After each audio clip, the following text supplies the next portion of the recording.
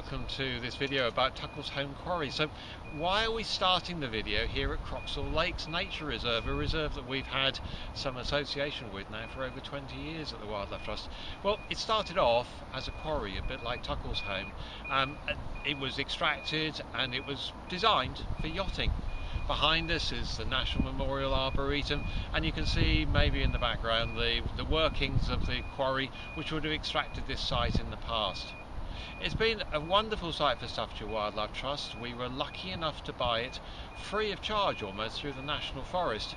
But since then we've had an awful lot to do, and the lake behind us has had all sorts of soil tipped into it to make it more interesting, to give it more levels and variety.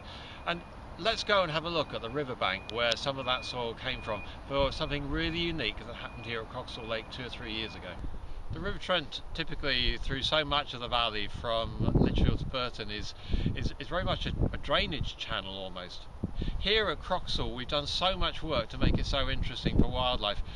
The scenery behind me now it looks almost like a lake, but in fact it's still the River Trent. The river will flow either side of islands that we've created.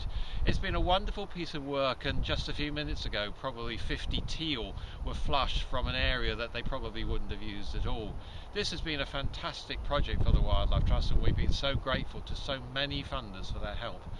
So we got the reserve for nothing, but since then we've spent hundreds of thousands of pounds probably trying to make it into something that really is great for wildlife and great for people. With grant aid so much harder to get these days, wouldn't it be so fantastic to walk into a tailor-made nature reserve from day one?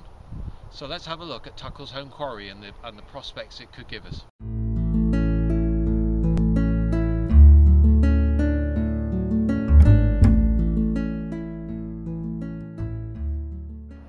So welcome to Tuckleshome, a nature reserve in the making. Extraction has been going for a few years now, and restoration has started too. This temporary lagoon will become one of two massive reed beds, perhaps the largest in the Trent Valley that exist. The reed beds will be big enough to bring in all sorts of unexpected species to this part of Staffordshire. Bitterns are highly likely to use the reed beds in winter, and who knows, in the fullness of time they could even be added to Staffordshire's list of breeding birds. One of the benefits of getting involved in this site now is that we're able to talk to the operators, aggregate industries, about subtle changes on the ground as they're working it. It costs a lot of money for the trust to get diggers and earth movers and all those sorts of things in place. Aggregate industries have plant on site today. They can use that under our advice and guidance to make differences that they wouldn't perhaps always think of.